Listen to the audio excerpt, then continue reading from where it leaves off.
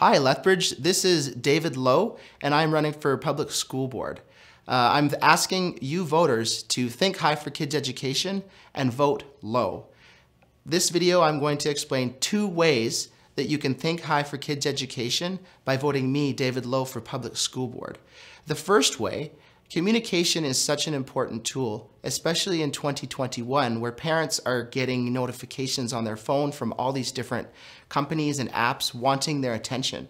We as a public school board will establish official Twitter accounts, Facebook accounts, and YouTube channels to ensure that parents are notified to their phones exactly what is going on. We're going to bring the communication up to 2021 standards.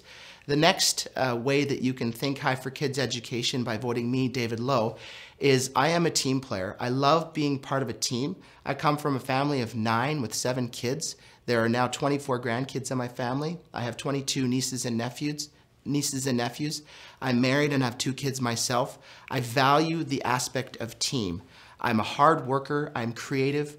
I love to collaborate with others to come up with creative solutions. I feel like I am an essential ingredient to an effective public school board, and I'm asking you, voters, to think high for kids' education by voting me, David Lowe, for Public School Board.